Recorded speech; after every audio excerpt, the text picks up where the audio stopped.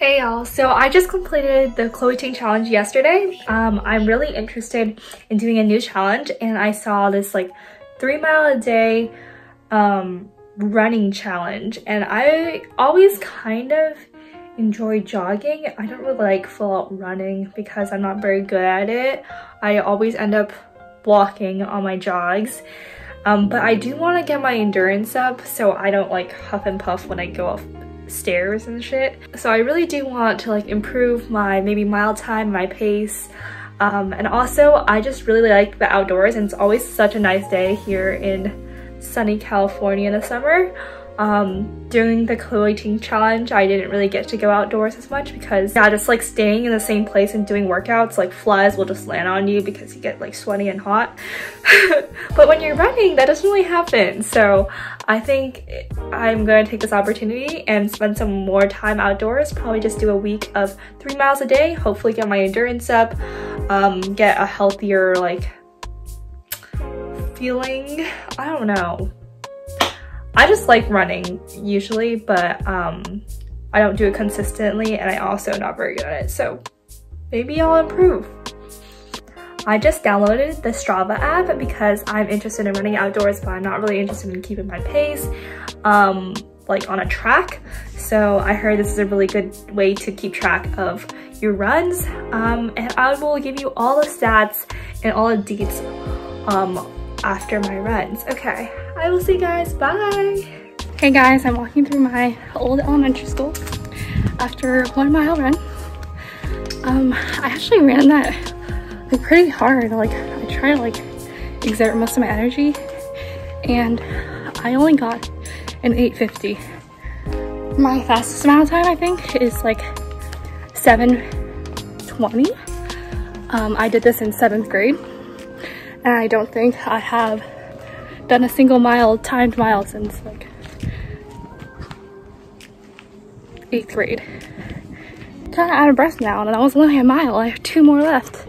I'm gonna take the next 2 a little bit easier. The first one I was trying to time for the most part. But yeah, it feels good to run and exert a lot of your energy. I remember in middle school, I used to go hard for those runs. I was never a runner. I did dance most of my life, so that was like my sport, but I tried so hard in PE. And yeah, it would be nice to get back to like the 7s, but I think getting under a 9 was like, whew, pretty tough already, so whatever. We'll just see how it goes throughout the week. Hey y'all, I just finished 3 miles. That was a little harder than expected. I did it a little bit over 30 minutes, which is more than 10 minutes a mile. I got pretty severe cramping on my right side during the 2nd and 3rd mile. So that's not great. I'm pretty sure it has something to do with what I ate before. I ate a granola bar. I typically, before runs, when I used to do running in PE, I always used to eat a banana. That usually helped a little bit with the cramping. So maybe I'll do that. I'm also not used to running 3 miles at a time. I usually do 1 or 2, definitely have walks in between. I did have a little walk in between on this one, and I did walk throughout the miles as well, the 2nd and 3rd one. The first one I jogged all the way through. So,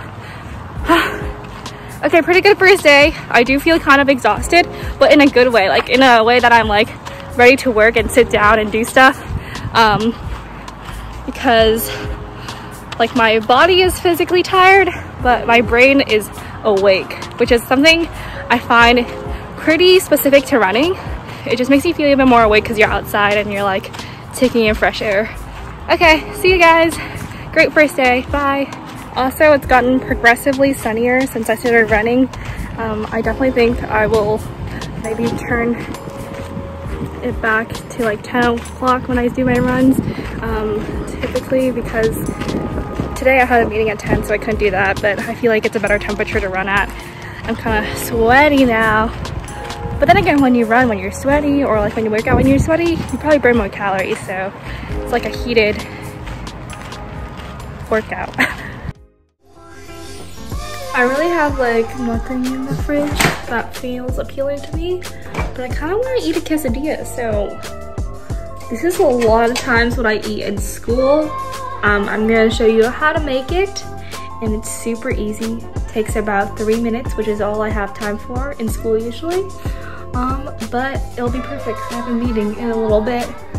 This is all you're gonna need, just 2 eggs, some cheese, preferred Mexican cheese because it tastes better, and some tortillas, actually just 1 tortilla.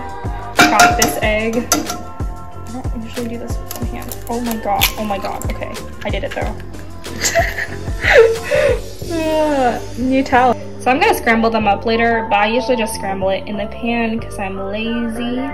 Trick, you don't need a spatula to scramble your eggs. You can just use chopsticks. Yummy. Okay, this is my ratchet scrambling, but I don't really care as long as it's like kind of broken up into pieces so I can put it in the quesadilla. Oh, okay. This is a problem. I don't usually use oil because I just think it's not really necessary for quesadilla. You're not really like sticking anything, and eggs come off pretty easily on non-stick pans. But you might have like a little bit of residue to clean up, and it makes it a little bit healthier, you know? Less oil.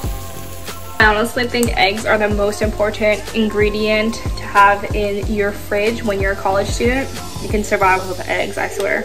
Push my eggs to the side. I'm going to add a tortilla in here. Tortilla, and then I'm gonna sprinkle some cheese. I can put it on the eggs as well, just so it's all blended in nicely.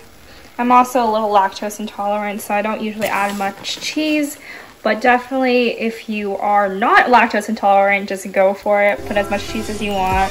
Great thing about this is just all in one pan, so I only have to wash one thing after this, which is essential for when you're in college and don't want to wash it. Once all the cheese has melted, you're gonna try to push all the eggs. I don't know if I can do this with one hand. I'm a little bit not competent with my hands, so just pushing it all onto the quesadilla. Oh, she's a little wrinkly this time, but I promise I'll fold it better. Okay, see ya. Quesadilla. I'm just gonna. You don't even need a plate. You can just put it on a paper towel. Even easier. Actually 2 utensils to wash, and chopsticks don't really count. So, yeah, I'm gonna let this cool a bit before I put it in the sink. But yeah, here's my quesadilla. Taste test. It's kind of hot, so. Sorry, my hair's not even brushed, but whatever. How? So hot. Tasty. So yummy.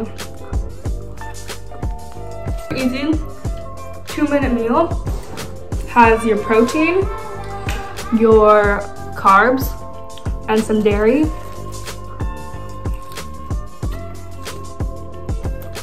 Essential.